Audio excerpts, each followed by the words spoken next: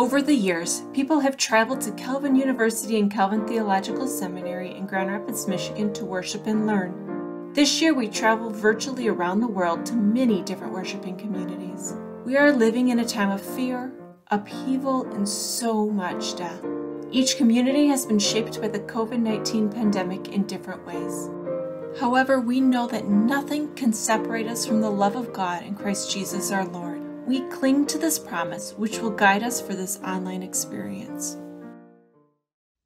Hi, my name is Eric Tai, and I'm the Director of Chapel at Fuller Theological Seminary in Pasadena, California. Before we begin, I want to give you a little glimpse into who we are as a community. We are a multi-denominational, multilingual, multi-ethnic, global seminary. Those characteristics you'll find in the service that we've provided for you today. We'll be going in and out of Korean, Spanish, English, and American Sign Language throughout the service. And we're in the midst of a pandemic. In fact, we're in lockdown right now as I'm recording this. And so much of what you'll see is the inside of our own homes. And sometimes it's the little patch of grass right outside our doors. And other times, when it was safe to do so, we were able to record on our campus. All those things you'll find in our service today.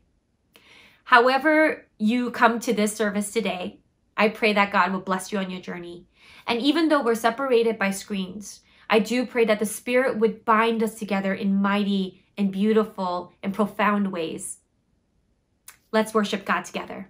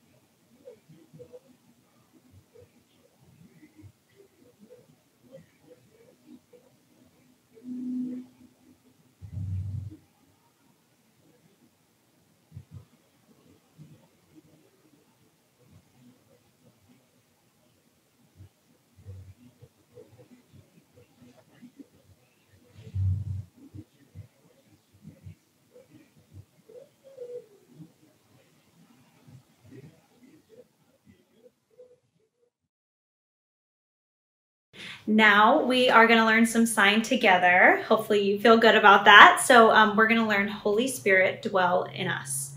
So Holy Spirit and then dwell within us. So let's try holy together. Holy, kind of make an H with your hand. Holy Spirit dwell within us.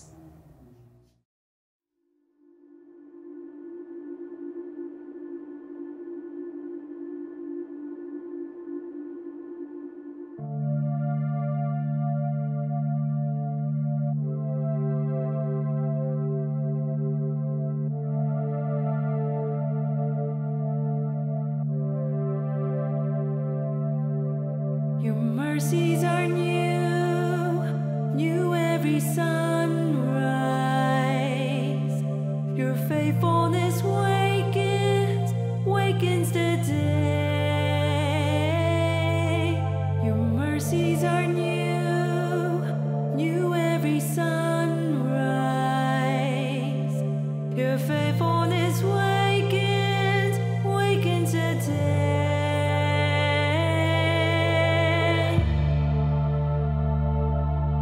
Hear these words from Lamentations 3. The steadfast love of the Lord never ceases.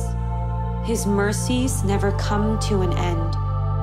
They are new every morning. Great is your faithfulness. The Lord is my portion, says my soul. Therefore, I will hope in him. Your mercies are new every sunrise.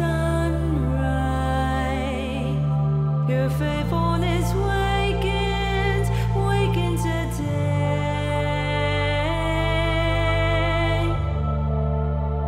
The Lord is good to those who wait for him, to the soul that seeks him.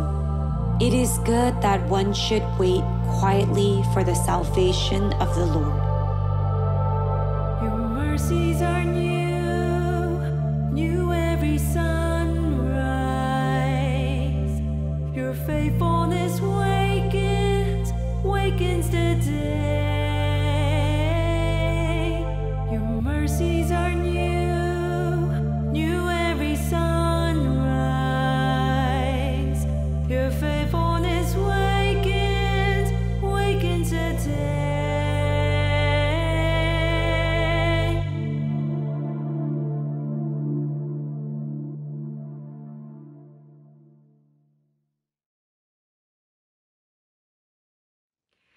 God who makes the sun rise, we open our eyes to new mercies, to an invitation to carry out our day with gratitude and grace. We rise with the sun, with a renewed sense of our flesh in harmony with the Spirit. Let us respond together.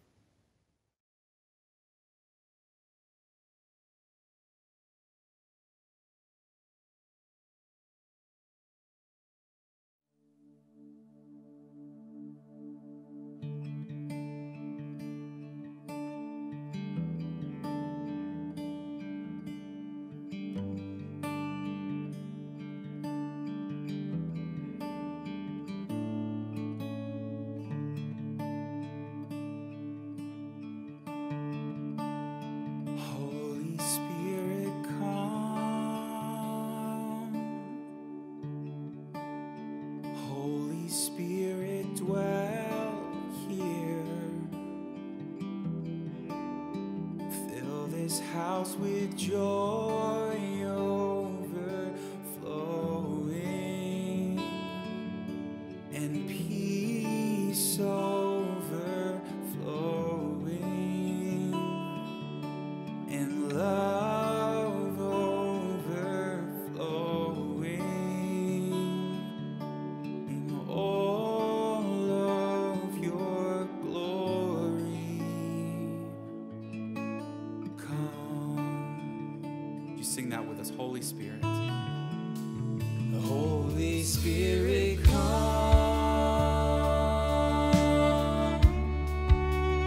Holy Spirit, dwell here. Fill this house with joy overflowing and peace overflowing and love overflowing in all of your glory. Holy Spirit,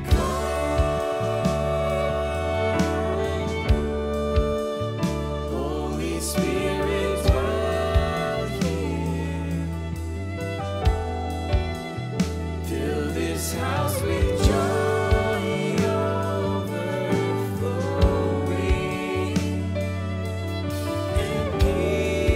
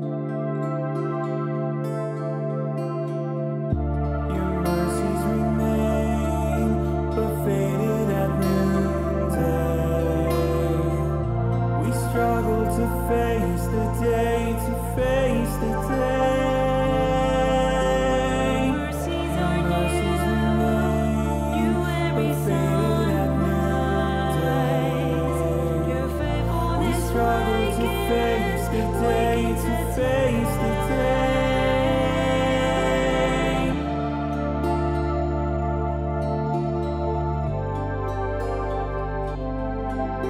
Your mercies are new every sunrise.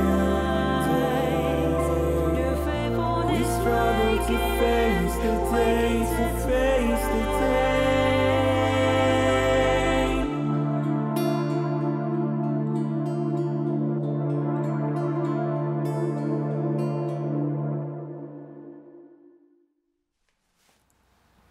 Let's pray. 주님은 고난을 당하셨고 지금도 그 고난 가운데 계시며 그러나 주님은 모든 고통을 끝나게 하실 것입니다.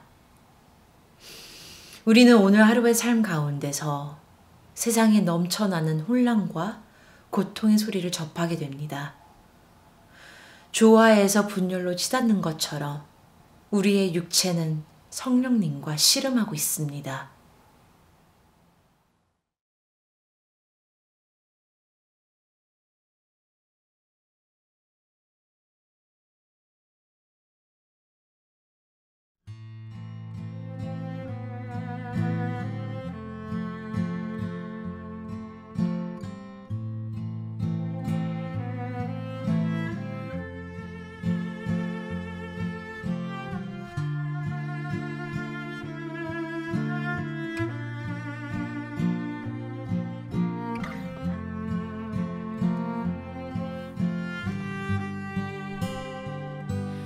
This is my Father's world, and to my listening ears, all nature sings and round me rings the music of the spheres. This is my Father.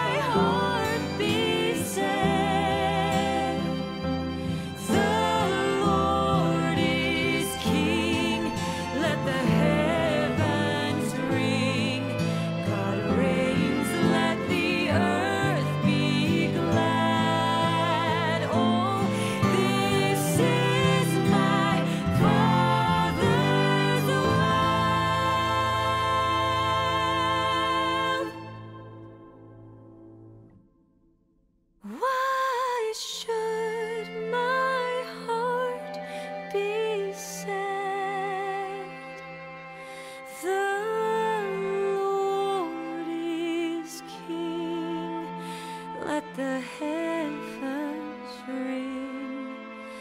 God reigns, let the earth be glad.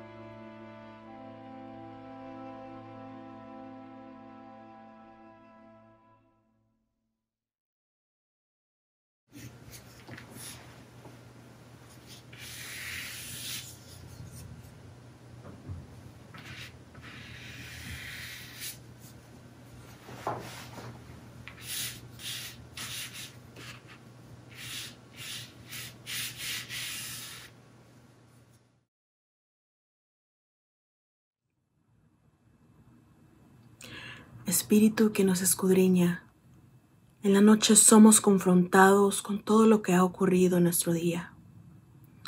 Con ternura llámanos a reflexionar, a confesar y arrepentirnos de las formas en las cuales hemos vivido según la carne, resistiendo tu llamado. Spirit who searches us. In the night, we are confronted with all that occurred in our day. Gently call us to reflect, confess, and repent of the ways we lived according to the flesh, resisting your call. Let us respond together.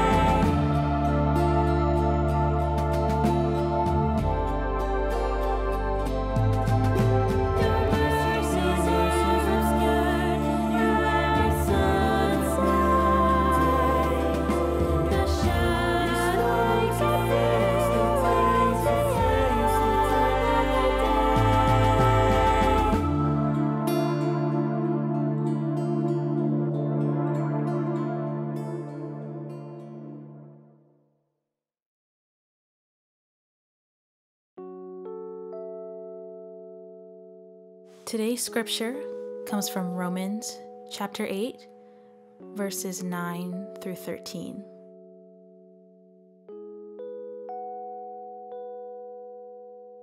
But you are not in the flesh. You are in the Spirit, since the Spirit of God dwells in you.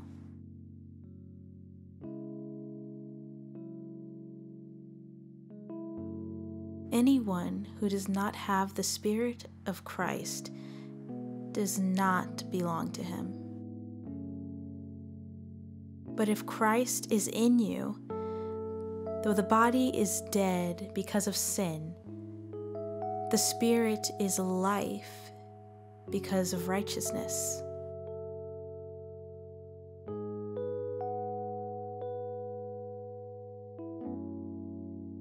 If the Spirit of Him who raised Jesus from the dead dwells in you, He who raised Christ from the dead will give life to your mortal bodies also through His Spirit that dwells in you.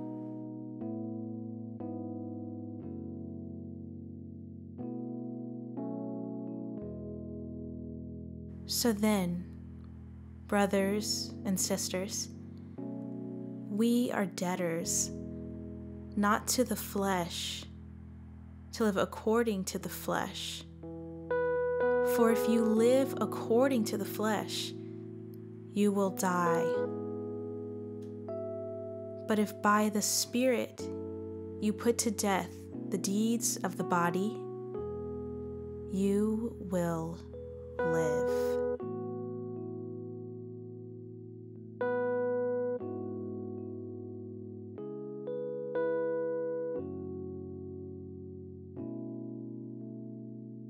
Let us respond together.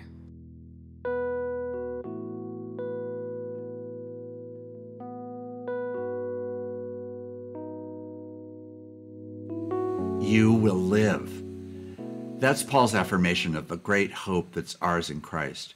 Because there is therefore now no condemnation in Christ, and because of the gift of the Spirit that has taken up residence in our lives, we can be confident of this: we will live.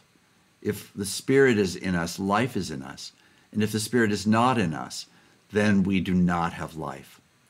Paul's aware that it's this great hope of the Spirit's presence that gives us an assurance that life has the final word and not death.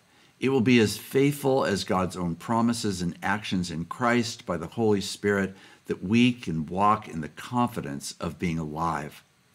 This great hope that Paul's affirming is one which is so profound and shapes so much about his understanding of the journey that we're on right now.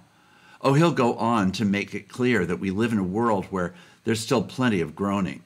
There's lots of things that don't always signal life but death. And yet he wants us to walk in the confidence that we are alive and will be alive. He is aware that there is this tension because we still live in the flesh. That is, we are still people who are not fulfilling everything that we will one day be because we are still existing inside our mortal bodies, as he says. And yet, flesh is not so much about our physical existence, really. It's much more about our moral existence, our spiritual existence, our awareness that we are more bent in on ourselves than bent in toward God, that we're more interested in the way that we think about the world than the way that God thinks or wants us to respond to the world or to God himself. See, it's this that Paul wants us to overcome, to display a vivid reality that we are alive, free from the death of the flesh, and set free to live in the Spirit. Now, often when we talk about this text, I think our minds, particularly in some circles, tend to go toward the change of an inner life. Surely that's part of it. But I think for today, I'd like us to focus in a different direction. What are the public evidences that we are actually alive by the Spirit in Christ? What is it that bears witness to the fact that we have let our fleshliness go and that we are leaning into and finding life in the Spirit? So often, when we think only of our own interior life, we can even find it a cul-de-sac where we never get outside that small space. It's important that we think about that, but let's move beyond it today as we reflect a bit about the social or public implications of being alive in the Spirit. There's many different ways that we could illustrate that. I want to just choose a few. For example, often just in interpersonal relationships, we struggle with attitudes that have been part of what we've been shaped by as a child growing up, the family that we've been a part of, the culture that we've been in, the circumstances that we've faced. All of these things can be evidences of a need to overcome those habits and practices which often make relationships harder, that are not the seedbed of hope and of life, but are small little petty preoccupations that are part of the way that we've been living and part of the environment that has shaped us. If we're going to be alive in the Spirit, then we need to take those things seriously and find ways that by the Spirit and power of God we can move beyond our own petty preoccupations. We're called to a new life in Christ. Let's let go of the flesh, of our own resistance to actually becoming the kind of loving people that God has created us to be. Let's think about it in a couple of other ways. For example, one of the features of growing up in the United States is the experience of being shaped by American individualism. It's notorious around the world that individualism is one of Americans' most characteristic hallmarks. And yet, while there's a place, of course, for affirming the value and dignity of each person, and that's both biblically sustained, it's theologically important, it's part of realizing that each of us have been knit together in our mother's womb, that we are to be given honor and dignity. That in the United States, that is put on steroids. And it begins to show itself in ways that are really far beyond simply honor and dignity. It can easily move into a kind of ideology where the priority of self trumps almost anything else. The priority of being able to have life in the way that we want it to be is the primary goal. And anything that might tyrannize that or challenge it or undo it or stop it, well, the culture of individualism says, no, I alone should be able to control my life and have the destiny that I decide upon.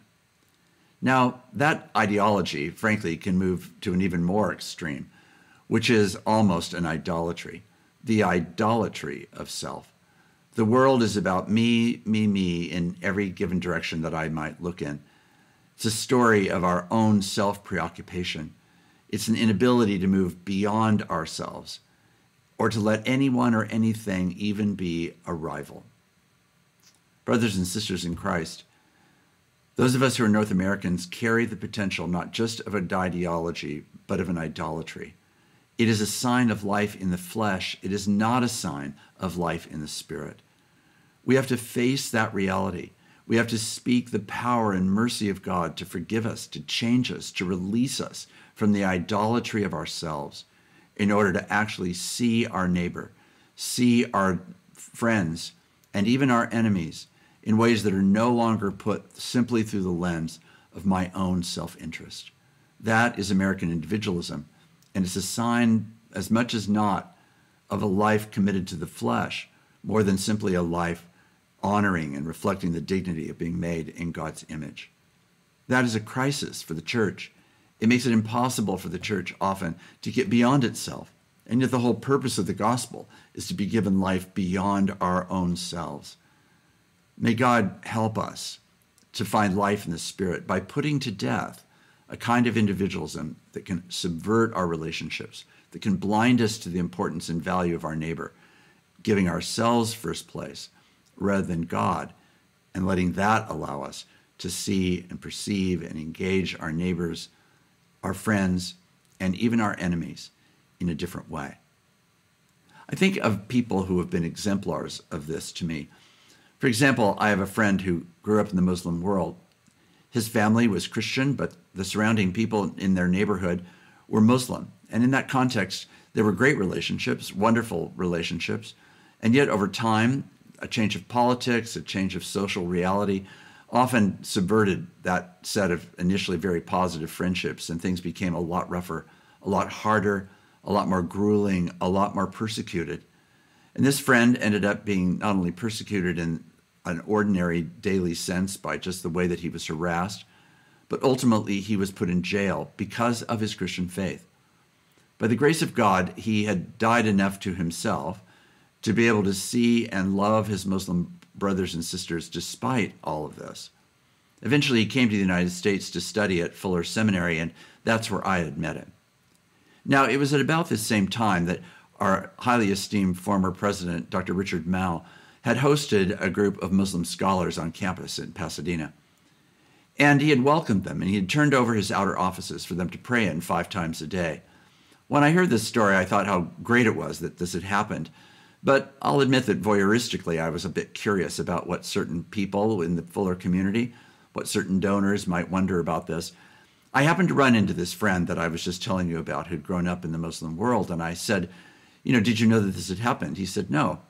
I said, well, furthermore, did you know that he had been given opportunity for the visiting scholars to pray in his outer offices? What do you think about that? And he, without pausing, said, well, it's not a big deal to give them an office.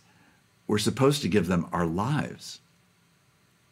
Right, I thought that's exactly what I'm thinking. That's just exactly what I was thinking. It's about giving them our lives or not.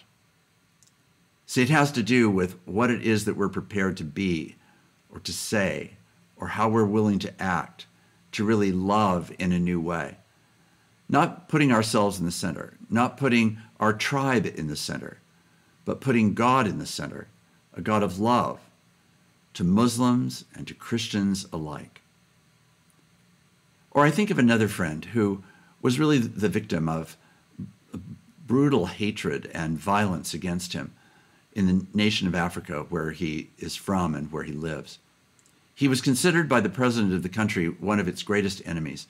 And when it looked as though he was about to be killed by the state, my friend fled temporarily. After a period of time, he came back, and the first place that he went to was not the safety of his home. He didn't come in under dark of night. He didn't slink in. He came in on a plane.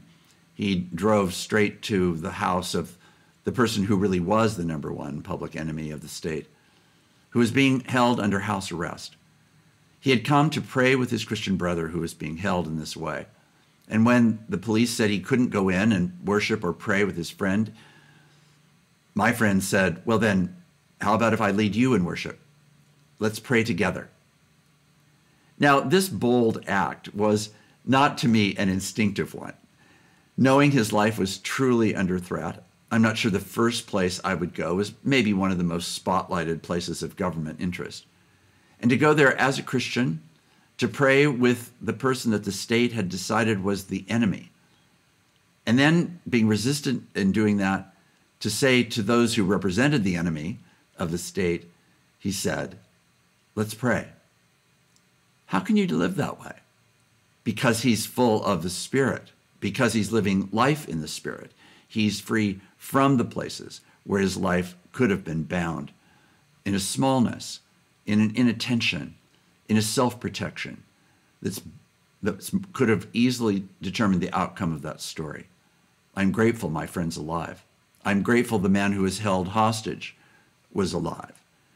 And I'm also grateful that in a country of great need, there are people so alive in the Spirit. The same thing is true, of course, in the United States. There are people here who are great evidences of this, communities of faith, congregations that in this time of life and death during COVID are showing all kinds of signs of the reality of being alive in the Spirit. I think of one friend who was a student when I first met her here at Fuller. She was a person who had been from the Midwest. She had come to study and do an MDiv at Fuller. She'd also studied and worked hard as an employee at Fuller, and she had taken up some very, very significant roles of leadership.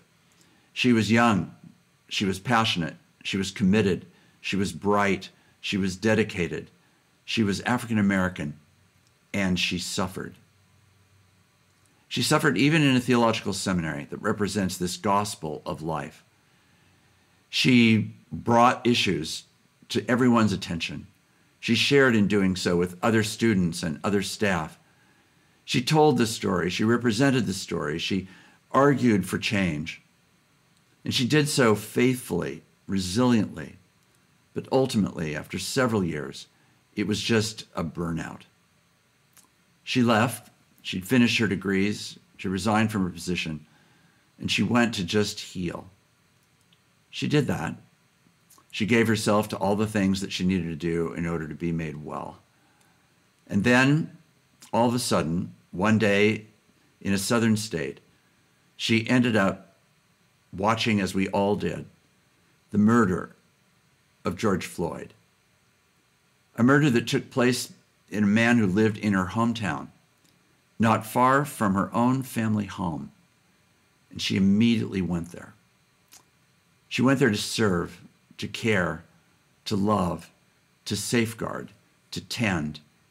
She's become the curator of the collection of memories and of witnesses and of honoring that's been brought together all around the site where George Floyd was killed. How can she do this? How can she lean daily into such an ongoing, painful story, unresolved in a nation that still has a history of racism? She can do it because she's alive in the Spirit. She can do it because Jesus Christ calls her to be evidence of new life. See, racism is its own vestige of fleshliness. White superiority and supremacy is a sign of fleshliness. It's not a sign of life in the Spirit. The kind of ways in which the white church in America has often been so intertwined with a long and protracted multi-century history of racism is a sign that the church in this context is unwilling or unable or both to actually lay down this kind of fleshly perspective and attitude and actions and institutional structures, and to remake ourselves in order to show that we are alive in Christ, not just alive by being white or male, not just alive because of our economic or educational privilege. No, we are alive not because of those things, but because of Jesus Christ, whose Spirit gives us life. Paul says at the end of the text, you will live. He's confident of it. I want to be confident in claiming it for all of us who are watching this service as well. We will live, but we have to choose to live.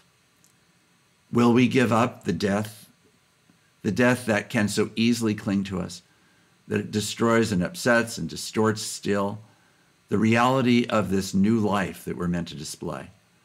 Or will we allow it to die, in fact, put it to death, in order that we might live and that others might come to life as well?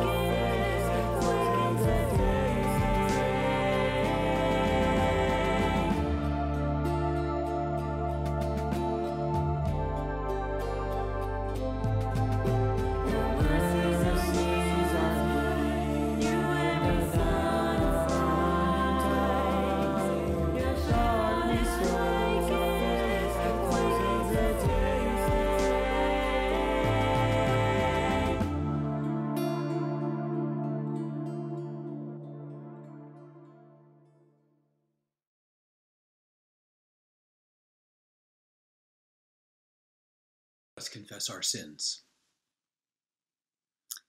Loving God, you have set before us the bounty and beauty of your creation, the richness and diversity of humankind. At the same time, you have set before us a choice between a life abundant and a diminished life leading to death. Forgive us, O God, for we have too often selfishly consumed your creation, tainted and polluted its beauty, and prioritized human beings and their cultures in ways that privilege ourselves and disadvantage others. Forgive us when we quench your Spirit and dim the light of your love and life in our lives. Forgive us our rescue, our health, and our salvation. We do not live the lives we ought. We serve ourselves and not you. Our world is deeply torn by all the tensions and outright conflicts that come from worshiping less than you. We confess our wrongs, our misdirected values, our misguided purposes, and the death it brings to your creation. Correct us, direct us, and guide us in the ways of your redeeming love and life-giving Spirit. Hear our prayer, O Lord. Purge us of death and renew a right and living spirit within us.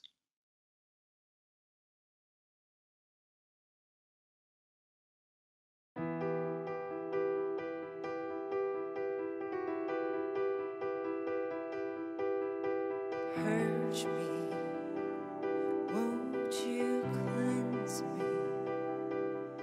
My deepest desire is for you.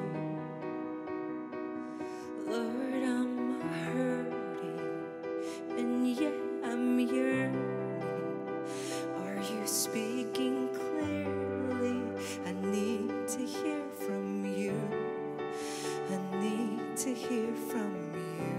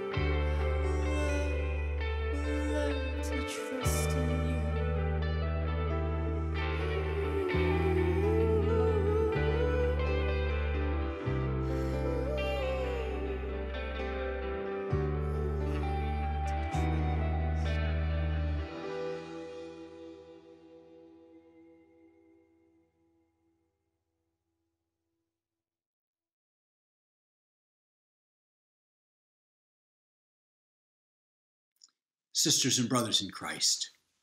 Hear the good news. Jesus Christ gave his life that we might live. We who have been baptized in Christ have died to sin and death and risen in Christ, reborn of water and spirit. And though we may be slow to confess our sins, our Lord is quick to forgive. In the name of Jesus Christ, we are forgiven. Amen. At the time of this recording, our friend Michael Stafford, who is a member of this team, was supposed to lead this next song. However, Michael suffered a stroke and is currently not awake yet. We wrestled with whether or not we should do this song at all, but the more we prayed, the lyrics "Get Back Up Again" seemed to resonate more and more. So we dedicate this next song to you, Michael. We pray and we believe you will get back up again. People of God, will you join us in this prayer and sing this next song with us? Caemos, nos levantas, caemos, nos levantas, caemos, nos levantas, pues un santo es pecador que se cayó.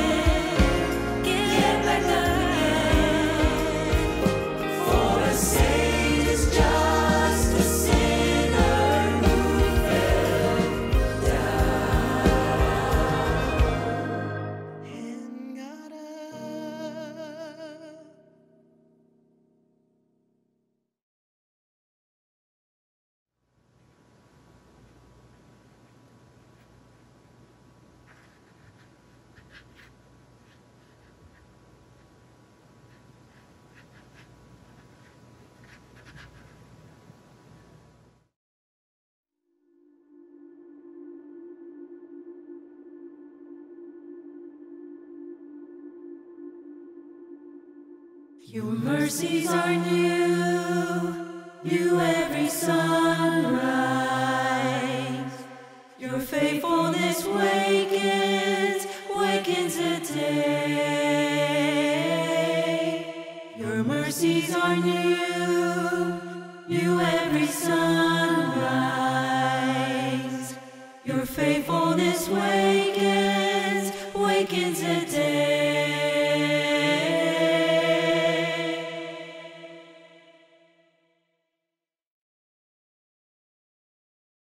Let us pray. Eternal God, Son, and Spirit, the Holy Trinity breathes life into our dead bones, and we are made alive again. We awaken to new mercies once more, and you offer another opportunity for us to live as eternal people, loving our eternal neighbors. We give thanks and rejoice. Let us respond together.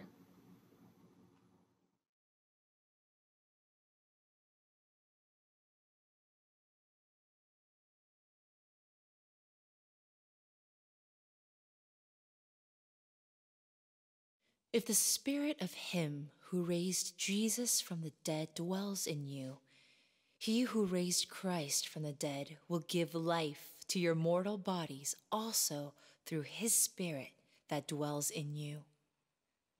So then, brothers and sisters, we are debtors, not to the flesh, to live according to the flesh. For if you live according to the flesh, you will die. But if by the Spirit you put to death the deeds of the body, you will live.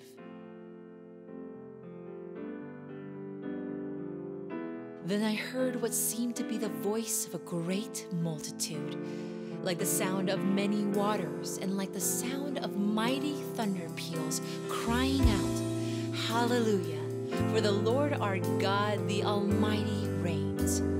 Let us rejoice and exult and give him the glory.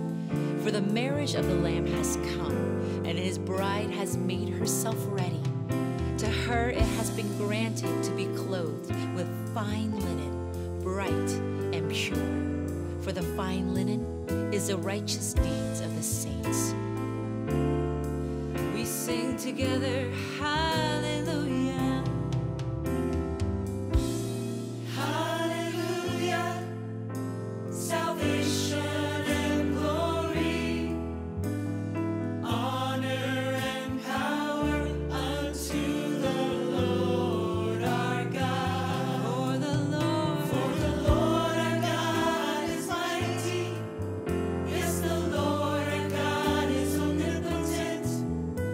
The Lord our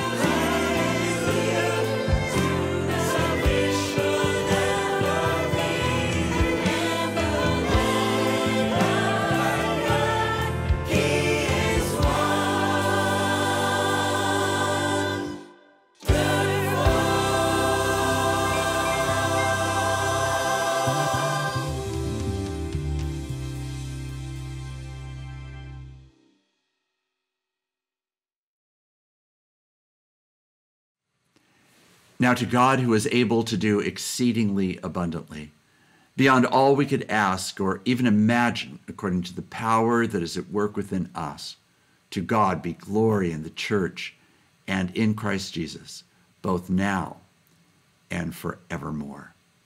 Amen.